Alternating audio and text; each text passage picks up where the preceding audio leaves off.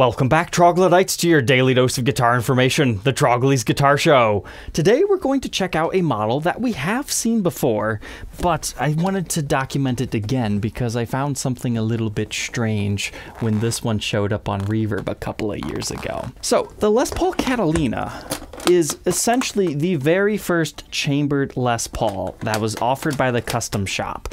Now, there are some asterisks with that because technically the Bantam Customs, you know, those F-hold ones, did come before, but those guys, they've got F-holes. These guys, they don't. They're a more traditional Les Paul, despite a lot of other things being changed. So in my eyes, this is the first chambered Les Paul. They didn't really do anything to modify the appearance of these guys. But if we really want to get picky, apparently there were a few 50s Les Pauls that were actually chambered out by the factory for Mary Ford. So we're arguing between two different models when it might not even actually matter.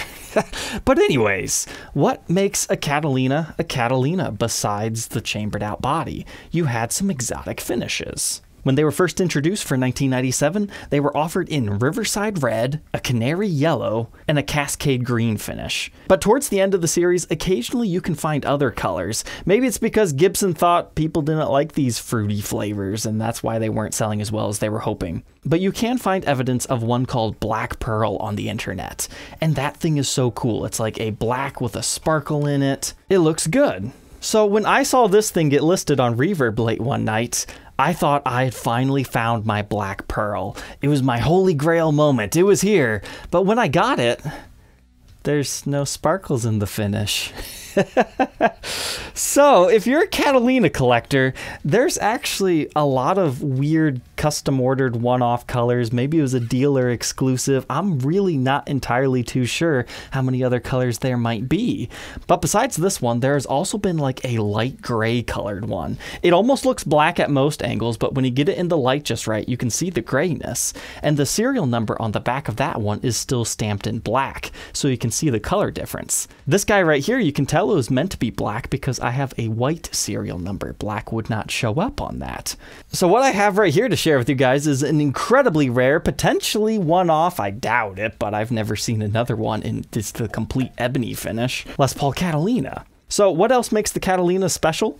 They had an ebony fretboard with real mother of pearl inlays. You gotta remember, Les Paul standards actually have the acrylic. It's Les Paul customs that get the true mother of pearl, so that made these special on top of getting an ebony fretboard, kind of like the Heritage 80 Elites. But then you also got these really cool Pearloid pick guards, Pearloid truss rod covers, and the Gibson Custom Shop logo. So as they were kind of blowing these things out, trying different colors, they pretty much ended up turning this series into what we know as the Les Paul Elegance series. So instead of being fruity solid color finishes, they've got all these beautiful flame tops, quilted tops, exotic finishes. In the transition from Catalina into Elegant, they lost their headstock binding. They kept this logo, the Custom Shop logo, for another year and a half before they did away with that for a more traditional Les Paul silkscreen. So that can be a difference depending on what year your Elegant is. But these Catalinas, they were only around for about a year, 1997 to about 1998 or so. You might find one before or after, depending, you know, super late in the year, super early, but those are the general year spans here. And the Elegance lasted for much longer, you know, 1998 till about 2004, if I remember correctly. And then you can also learn about the SG Elegance that took over from there. So the Catalinas, they birthed so much. They're very historically significant and collectible in that nature. However, most players, they generally just go for the Elegance because these are solid color finishes. But if you prefer solid colors, that's why you would seek one of these out, or if you just happen to like the fancy pick guards. But to learn a little bit more about this rare ebony finished Catalina, let's go ahead and throw it on the workbench and take an individual look at its parts and specs.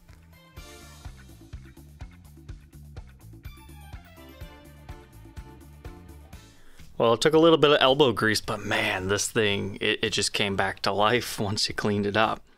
So before we dig into this, I did want to comment a little bit more on the Catalina. I think more and more people are starting to appreciate these because you used to be able to pick these up for like $2,000 to $2,800. Now they're starting to get scarce on the market, and I think the only one for sale right now is actually by Norm's Rare Guitars, and he wants $4,500 for a common finish one. So let's find out, why are people all of a sudden gravitating towards these things? These are custom shop guitars, but they are not historically spec'd. We do not have an ABR1 bridge on this thing. It's a Nashville style, aka the Tune-O-Matic. So it has studs within the body. It's not historically correct. And we do not have a long neck tenon. It's just a regular short neck here, kind of like the Gibson USAs. So that's what makes it different from like a historic reissue in this time period. Because you have to remember, the custom shop right now is very new. It just came out in late 1993. 94 is that first full year, and these guys are what, 97s, 98s?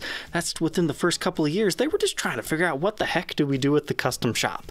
We know the reissues are cool, but what else can we do that's cool? And this is one of those first models, you know, outside the Bantams and things like that. So the pickups in here are 57 Classics, they just read patent applied for, and a regular 57 Classic in the bridge. So there's no 57 Plus or Super 57s at this point in time. But here you can see what the cavities look like for each of these. This guitar actually has a really nice patina over everything, so I know this is the original finish. But it almost gave me a shock. I thought, does this have like a solid top? Is it a mahogany top? Because everything looked pretty uniform right there. No, it's got a maple top and a mahogany body. You can actually see the seam line right here for the two-piece maple top before it reaches onto that mahogany down there. So it's a regular spec'd Les Paul in that aspect. As far as our pickup readings, 7.65 k ohms in our bridge within the circuit and 7.9 k ohms in our neck. Middle position just for fun, 3.88. That's about what I'd be expecting. But bridge and tailpiece, we were kind of talking about this before.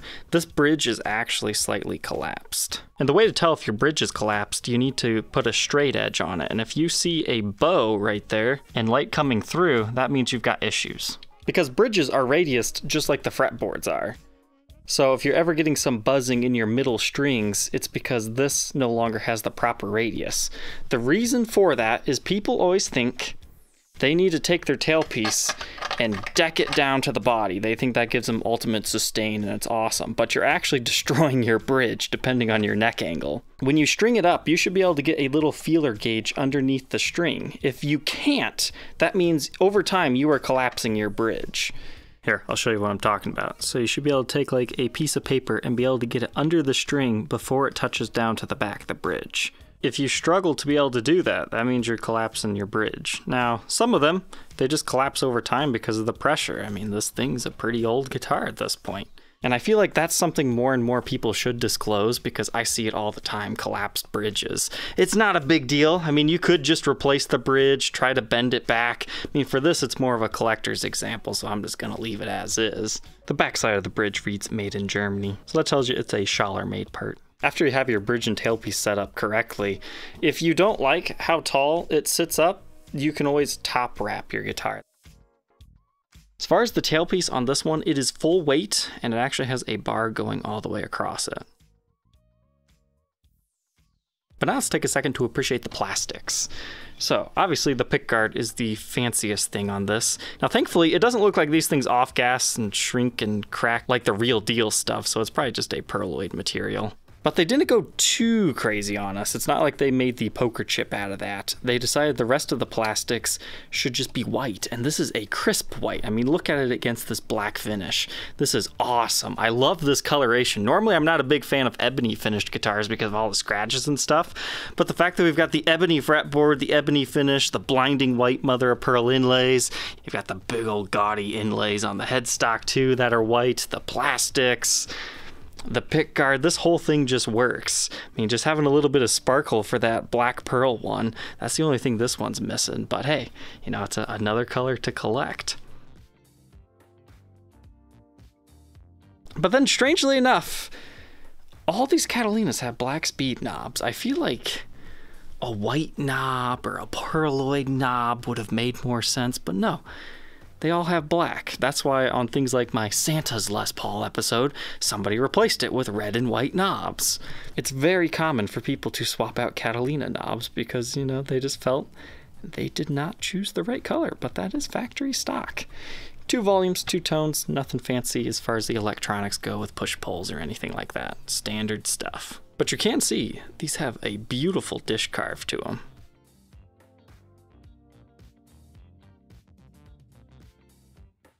And as far as our condition here, yeah, there's a small ding right here. And you've got some scratches being a black finish, but overall, I would say I'm pretty happy with the condition of this. There's a small ding right here because of your pick guard, small crack in your knob. So moving on from that chambered out mahogany body, 2-piece maple top, you've got a mahogany neck and the ebony fretboard. Again, mother of pearl inlays, 22 medium jumbo style frets.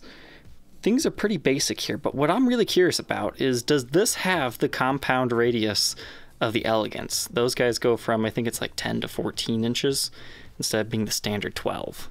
To me, it looks like it does have the compound radius. 10 inches up top and about 14 here. That's what it looks like to me. I could be wrong, but I'm the one measuring it here. 12 inches just seems to have a little bit more play. And you can definitely see some light shining through under there. So I'm going to go ahead and say it. I do believe the Catalinas also had the compound radius. Checking our scale length, 24 3/4. They didn't change anything with that. This example actually has some decent fret wear on the second fret right here. I know it's so shiny because I just polished them, but there is some wear there, so somebody was playing this thing. But other than that, I only noticed like a little bit, you know, up to here, and then around here, somewhere around here, there was a very small ridge. That normally happens because somebody doesn't put paper between the strings when they ship it. But thankfully, it doesn't look like the kind that's gonna catch the string or anything like that. But you've got the cream binding along the side with the dots. They're not abalone though, like the Elegance. Although that would have been really sweet if they would have made them white mother of pearl, but black sticks out a bit more. Grab our rest of our neck specs, 1.7 inches at the nut, 2.07 by the 12th. First fret neck depth, 0.84, and 0.96 by the 12th. Those measurements definitely make it seem a little bit bigger than it feels here on the bench, but it really does beef up towards the heel right here. So if you like those kind of skinnier feeling necks here, like kind of 60s territory that transitions into slightly more 50s-esque, that's the best way I would describe it, but let's go ahead and see it on the contour gauge. Here's what that looks like at the 1st and 12th fret. You can kind of see how slim that is now. Moving on to the headstock. Some guys don't like the gaudy custom shop logo. Some guys do. I've come to appreciate it more and more as a collector because Gibson just doesn't really do a lot of stuff like this. You can find some of the old art guitars in this era that would have it, and that tells you that's one of the early ones. But it just says custom shop in a mother of pearl banner, then Les Paul instead of Les Paul model in a silkscreen. But we can see our truss rod in here as well as the mahogany neck. Everything's looking good. Unfortunately, there's like a little burn mark right here. I don't know what melted the lacquer a little bit. I tried polishing it off, but to no avail. So that's a blemish that's on this particular one. But other than that, just some light lines around the logo, some fine scratches. But man, generally, I don't like binding on standard style guitars on the headstock. I think it looks cheesy.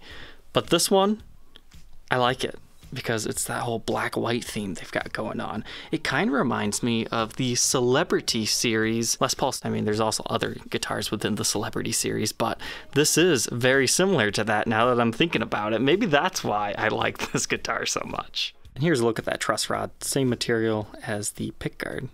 Very cool.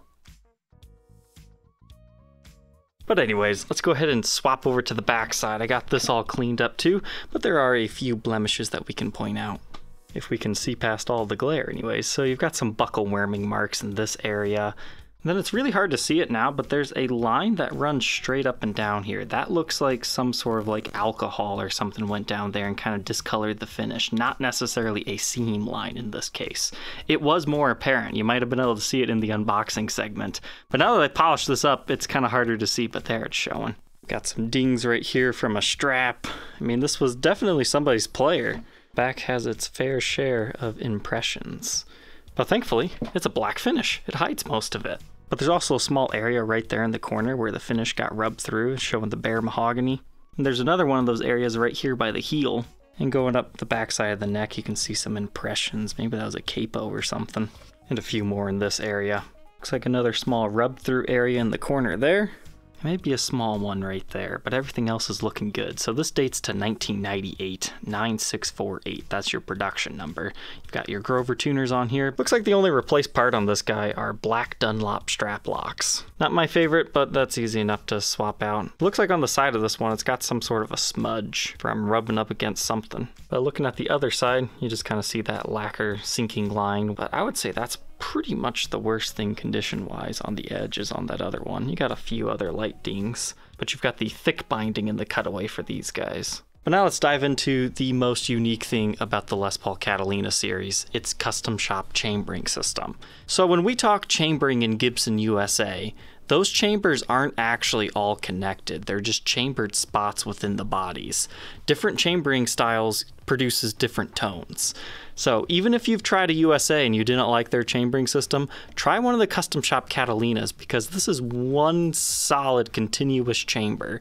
And thankfully I've got the endoscope so I can show you that. But first, let's look at the electronics. Just like with many late 90s custom shop Gibsons, you get the combination of CTS style pots that have the cool codes, so 13797, making this a 1997 pot.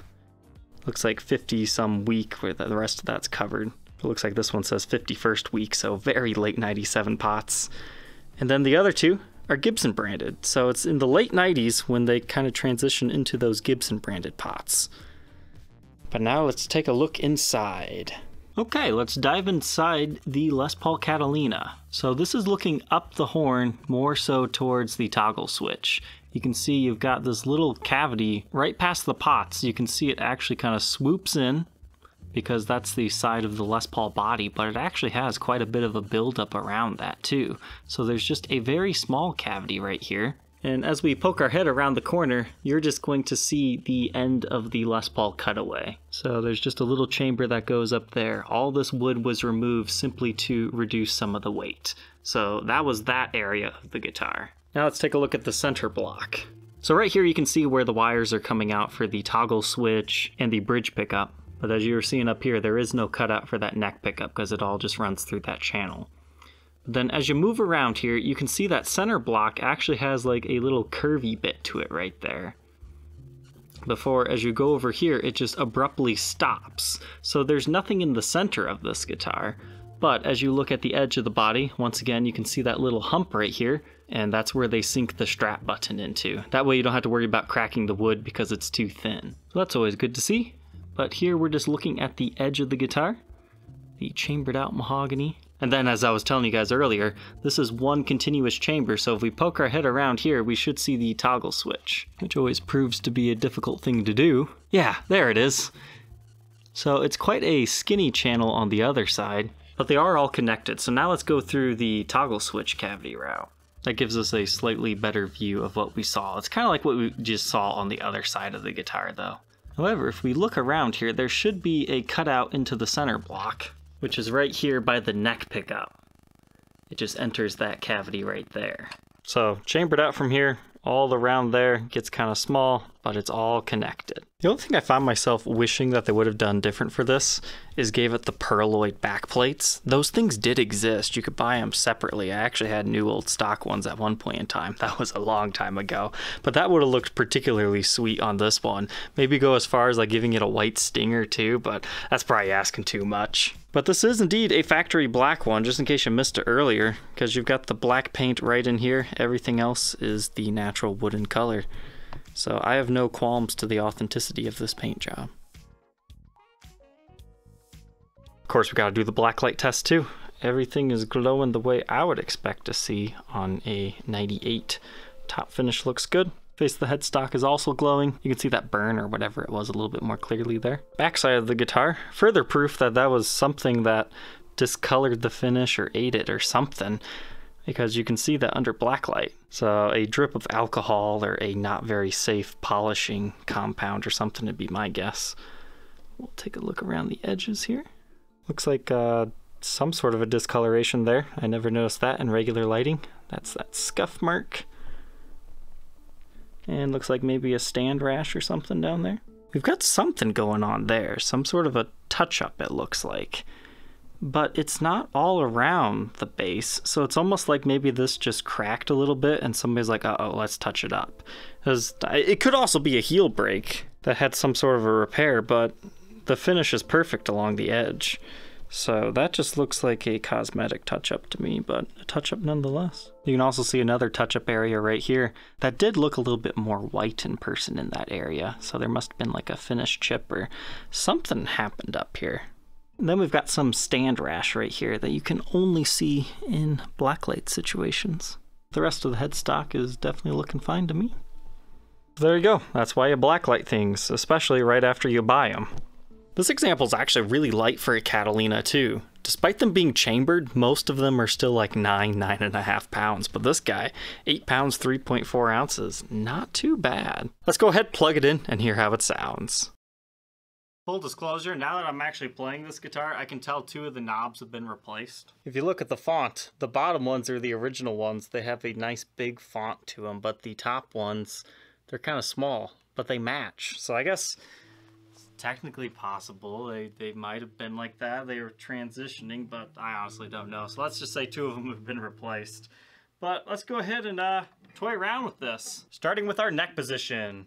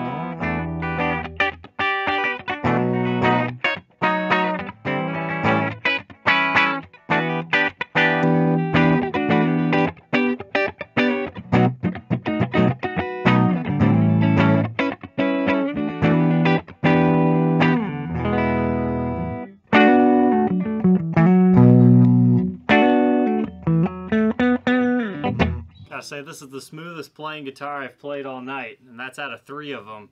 There's something about this. It's a really low action on this guitar, and it's super cool to look at. It's very visually pleasing, so this is just right the kind of guitar that I like. But of course, there's more to just clean tones on a Les Paul. Let's kick in some distortion.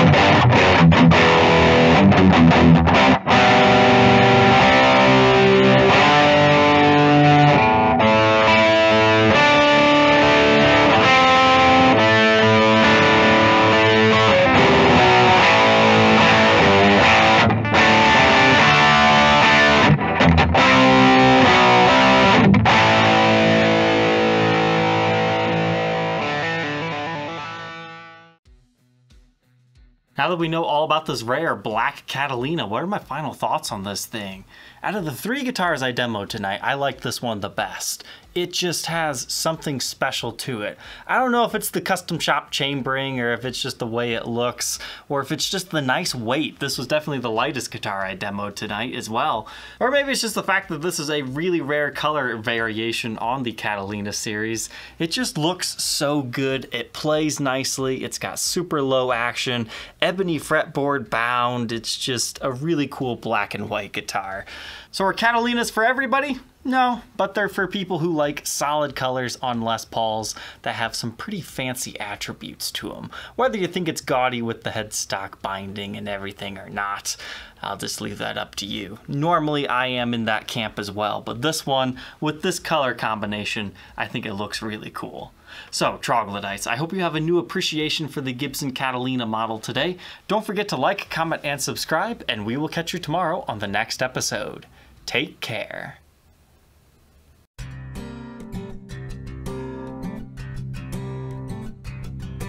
As always, if you're interested in being the next owner of one of these demo guitars, you can check them out on my website, troglysguitarshow.com. There's some links in the description.